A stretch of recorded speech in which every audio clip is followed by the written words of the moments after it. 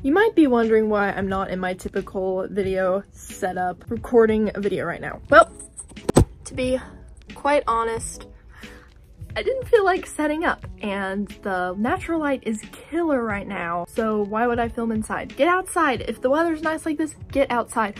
But there's something that must be said, and I absolutely wanted to say it to prevent your Betta from harm and anyone who's considering purchasing Betta beads. Call them Betta beads if you will, but if you've ever seen Orbeez or water beads as I used to call them, they're these little orbs. I don't know what they're made of. Looks like jelly. I'm not quite sure, but they're about this big, they're clear, and they're advertised as a sort of substrate substitute.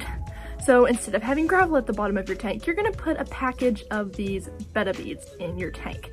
And it's supposed to encourage foraging, natural behaviors of your Betta.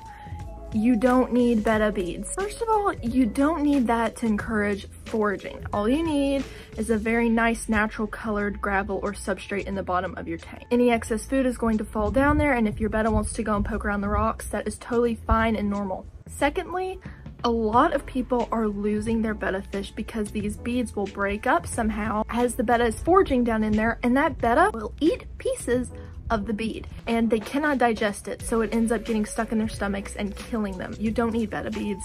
I know on the back of the package it says it has beneficial bacteria, different things that are going to benefit your Betta, but you just need to buy some good old water conditioner. You could use Sea Chem Prime, you could use some other things. This is just going to dechlorinate your water and add a few beneficial things back into it. You don't need Betta beads.